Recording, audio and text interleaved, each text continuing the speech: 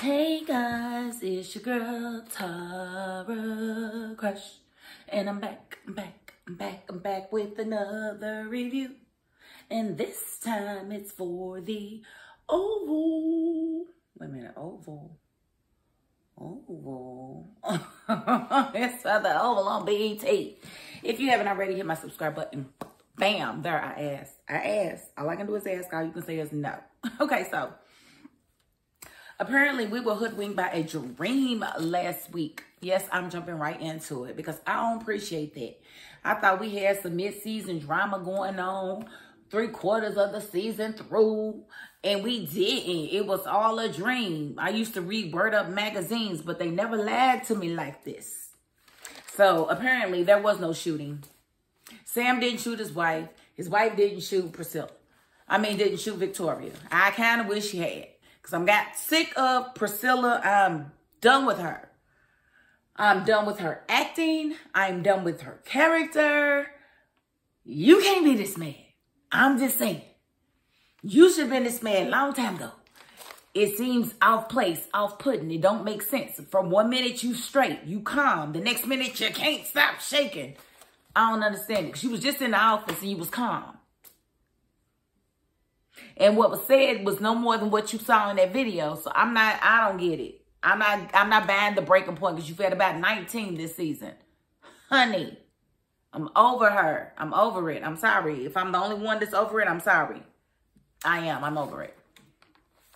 And they done drug little raper Jason back into the White House or whatever. Like he's just, I don't know. They should have drug him to the doggone facility right then and there. I don't understand why he's back in the White House. And Ellie, bless her heart, like, why would you even listen to anything Hunter has to say? Hunter don't care about you, girl. Hunter care about your skills and pleasing him. That's all he care about. He does not care about you. You talking about that's what matters. It don't matter to you either because you keep on messing with this man. How you go from almost being sexually assaulted to letting that person's father bend you over a desk? I don't know. But I'm not feeling you at all, Ellie girl. You're going to have to be a little bit stronger.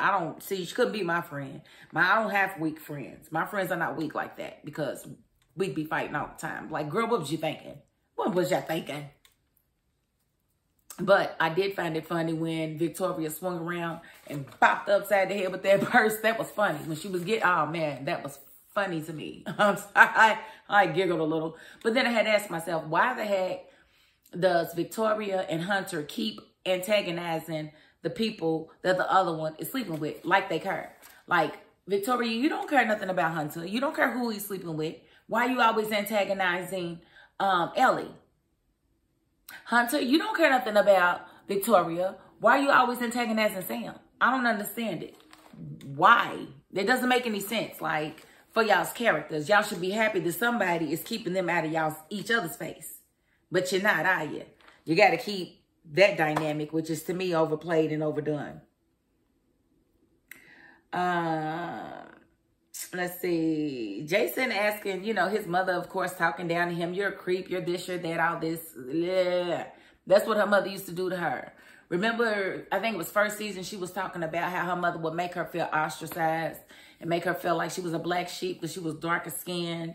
And, she would say, if I'm remembering correctly, y'all gonna have to, correct me if I'm wrong, because some of these Tyler Perry shows do this in my brain. But I'm almost certain that her mother was a colorist and didn't really care for her because she was darker skinned and she messed up the family. Now, I ain't the smartest woman in the world, but didn't she marry a dark skinned man? Because I believe that her father on this show is you done messed up, right? From Menace to Society. And I'm sorry, but he is not fair complected. He's more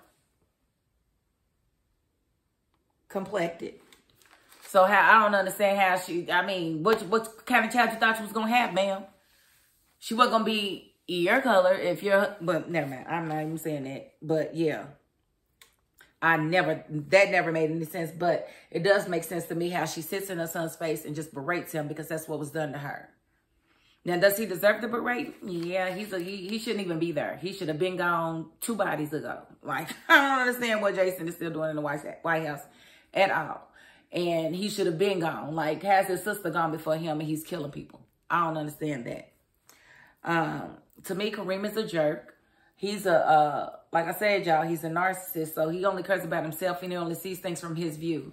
Like, he loves Sharon because of the way Sharon makes him feel and how Sharon makes him look.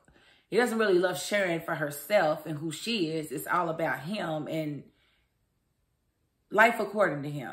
So him proposing in the hospital, like she said, was because he knew Barry was there and he didn't want Barry and her to have a moment because they had just lost their child. So I don't like Kareem even more after this episode. Him trying to hide her from Barry and just standing there looking all stupid and antagonizing him was just wrong. And the one time that I think Barry did a good job acting is when he said, "Why I keep on losing my children?" That almost made me cry a little bit. And then he started making the face again like, and then I forgot that, you know, he was a bad actor, you know, it all went out the window. But that moment was like, I felt that for like 5 seconds. I did. I felt Barry and I did not want him off the show for them 5 seconds.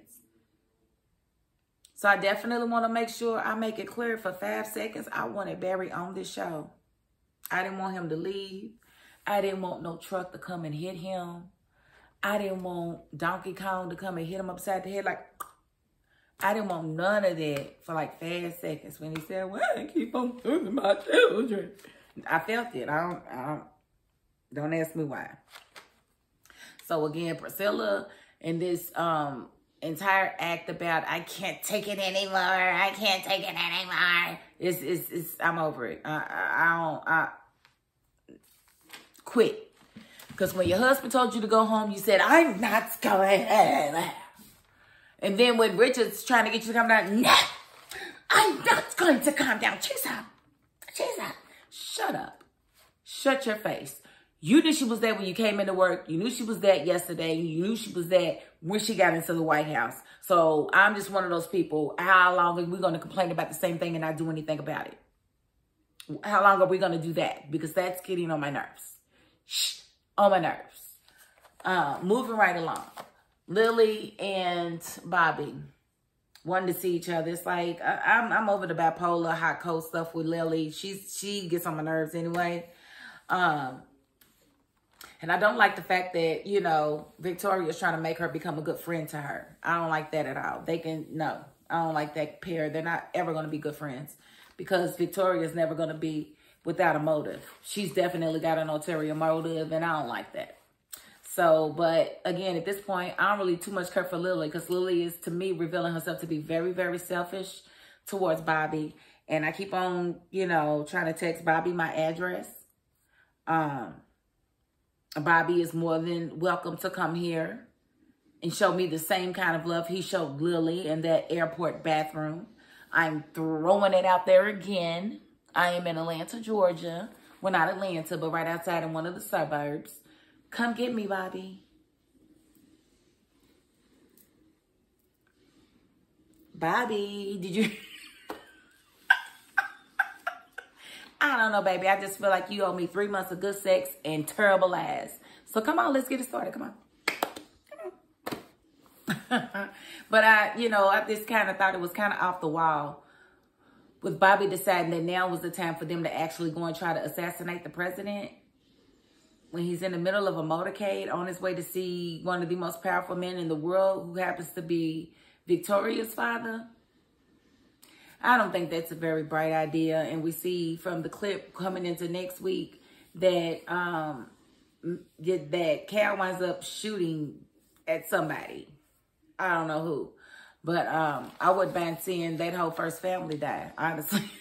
Can we get a whole new first family in there? And where is the vice president? Who is Hunter's vice president? Do y'all know who the vice president is? Have we seen the vice president at all? He don't ever come in and have nothing to say. Yeah, I'm ready for this president and his first family to be gone.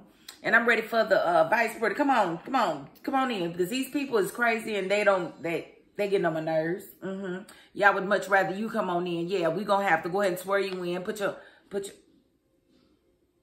Okay, here we go. Is it right hand on the Bible? Let me put both hands on the Bible. Swear them in. But, you know, we'll see how that plays out next week.